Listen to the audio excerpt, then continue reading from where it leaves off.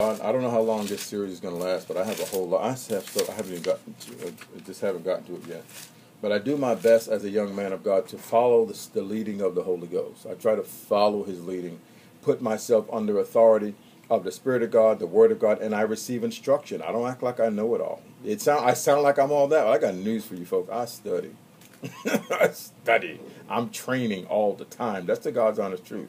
I train when I'm at the gym. I have headphones in. I'm listening on how to do ministry, about the manifestations or the gifts of the Holy Ghost, how to listen to God. I've been listening to a series lately, how to hear from God, how to be led by the Holy Ghost. So I'm learning. I'm in the learning process just like you are.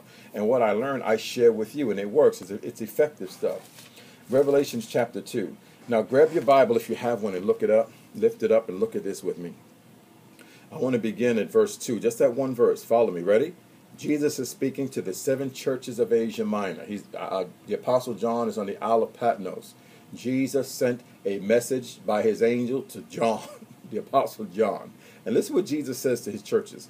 Verse 2, I know thy works. Now I want you to remember, we're talking about doing the works of Jesus. Go down to verse 9. I know thy works. That's 2 times. Verse 13. I know thy works. That's 3 times. Verse 19. I know thy works. That's 4 times. By the way, folks, Jesus is speaking. Chapter 3, verse 1, the latter clause. I know thy works. That's 5 times. Chapter 3, verse 8. I know thy works. There he goes again, right? And then the last one, verse 15. I know thy works. Jesus is speaking. And he's speaking to the churches. And I got news for you. He's speaking to the churches today. And he's saying, I know your works. Now let's go right back to chapter 2. And I'm going to get a little more specific now. And before I do that, let me say this again.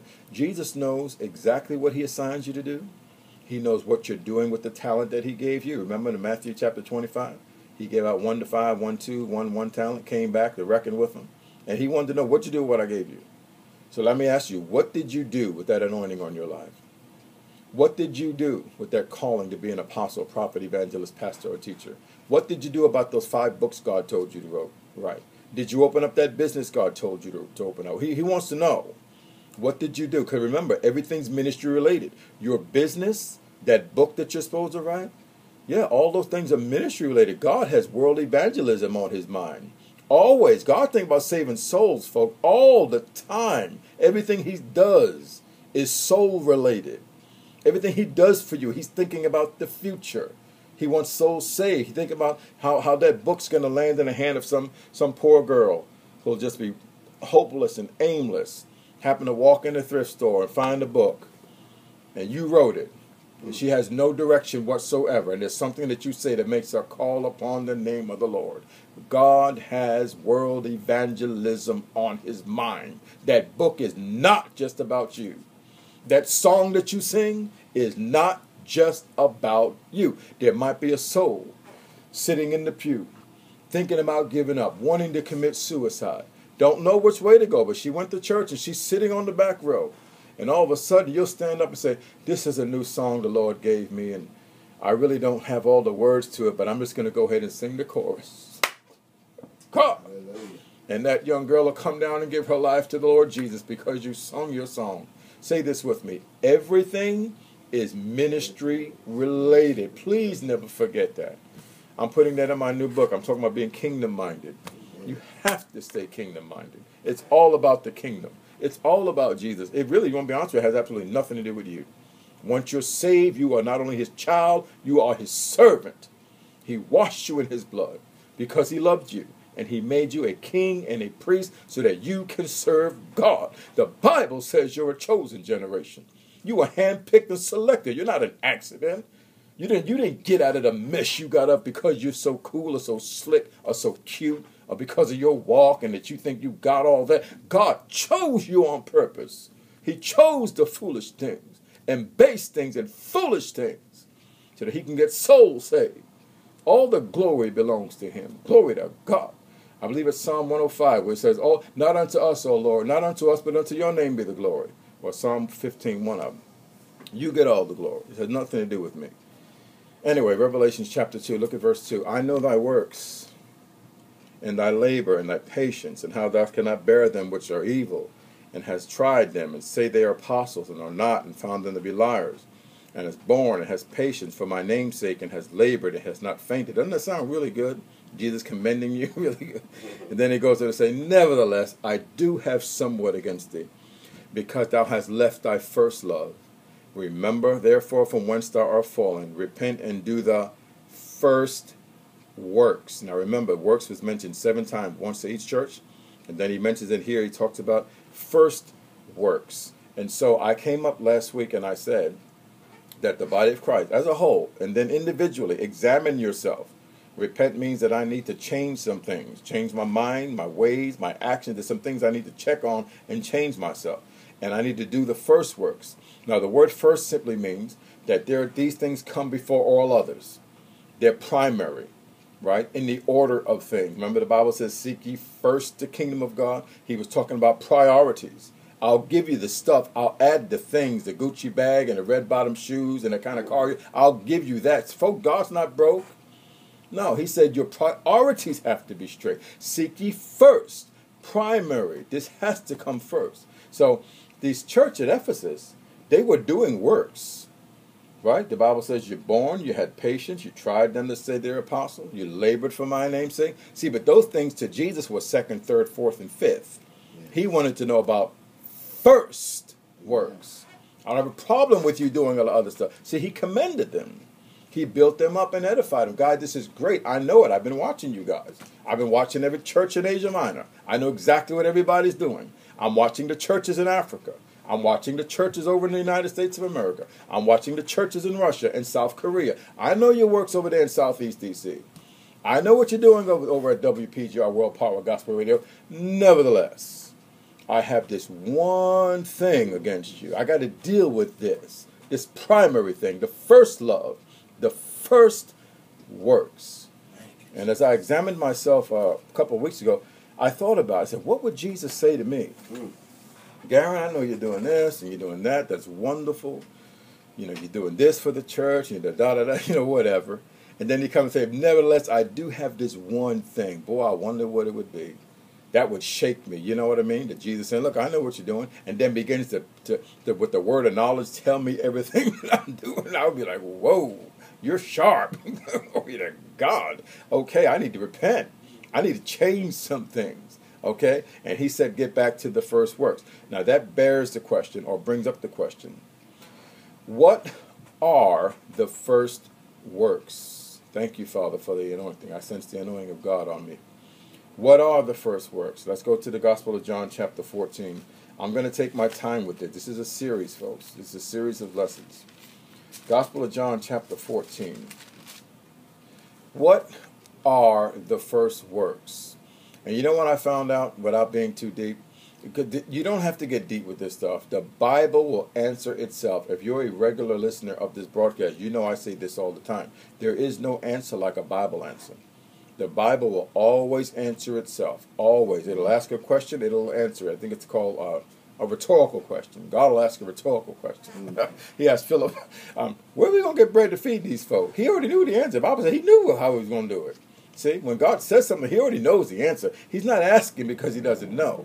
Adam, where art thou? It wasn't like God didn't know where he was. He wants to check you. Do you know where you are? Do you know what you just did? Glory to God. And so what are the first works? Gospel of John, chapter 10. Jesus is speaking. Now you're going to have to put on your spiritual thinking cap. You're going to have to come up to another level this time, folks. You can't think traditionally with this. I want you to act like you've never read the scripture before.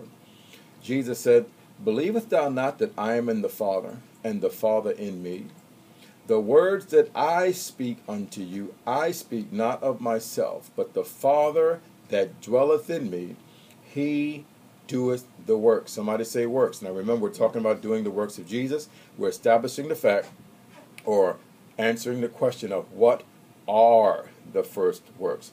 Now before we do that, I want you to notice the connection between words and works. Notice what Jesus said. The words that I speak unto you, I speak not of myself, but the Father that dwelleth in me, he doeth the works. See the connection? Words, then works. Words, then works. Hold your place. Go back to Matthew chapter 9. Jesus went about all their cities and villages. Here we go. Teaching and preaching. What are teaching and preaching? Words. Now remember, he said in Gospel of John, the words that I'm speaking, this teaching and preaching I'm doing, I'm not doing it of myself. The Father that dwells in me, he's doing the works. Notice the next one. Healing every manner of sickness and every manner of disease.